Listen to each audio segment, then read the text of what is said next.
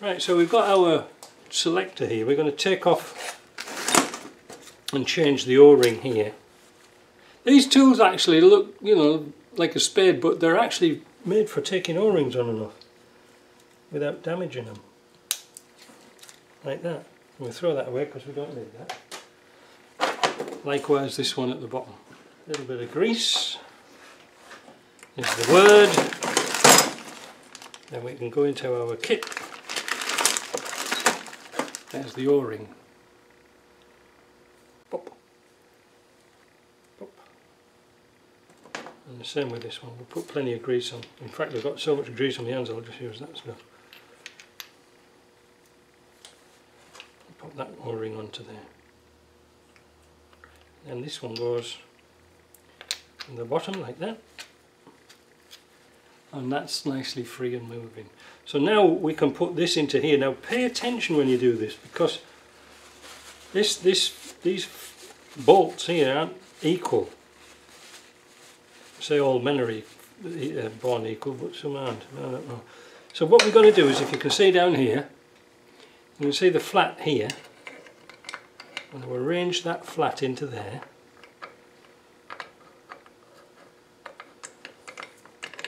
But we're going to turn that so that's at a place where we can get the bolts in. There. So, there, there.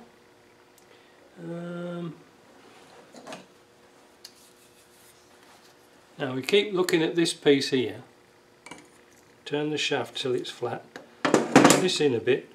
And now we're going to arrange to see where the bolt holes are. And hey presto, there they are. Now we can push that in. Yeah, there we go, that's in. And then 3 bolts, and we're going to put some thread lock on those. You see them down here?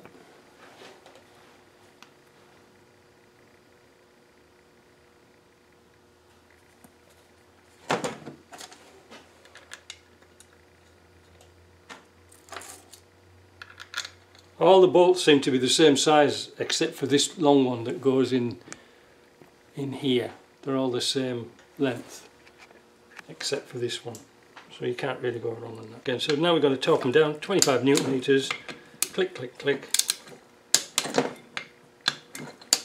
There we go.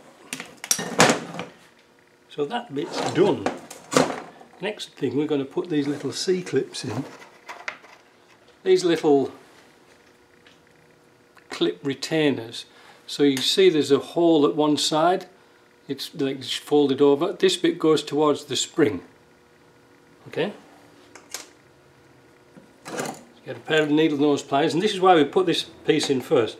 So needle nose pliers, push the spring back like that, drop the clip in, and do the same for the other side.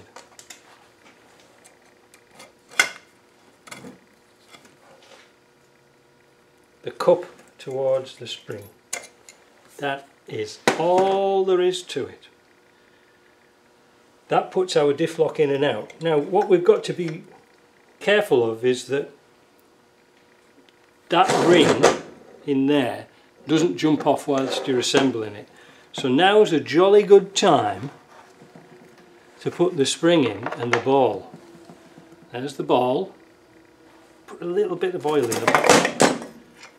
Like that. Ball, spring, because this will lock that shaft from moving, and then it's just a little grub screw, 6mm. So we'll just push that spring down, make sure he's down. What's the chance of that sitting there?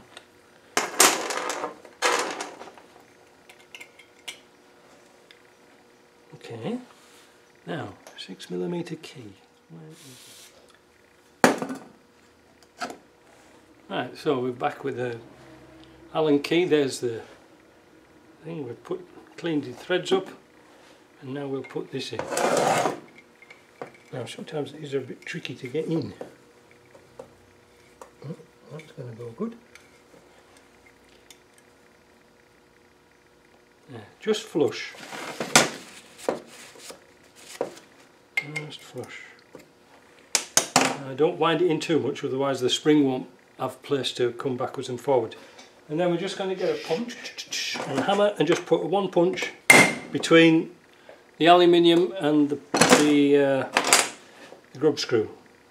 The other part is for your diff lock switch. We'll make sure that the linkage all works.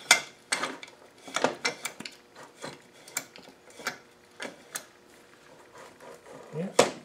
Now this is why it's important to get this to lock into this ring, because it drops down. You'll know if you've had a go at these.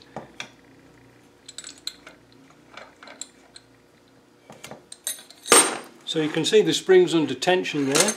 I'm holding the ring. There, it dropped in. That's how it's supposed to go. That's good. That's very good. Switch. Oh, these things. We better test this out before we put it back in. Let's clean it up first.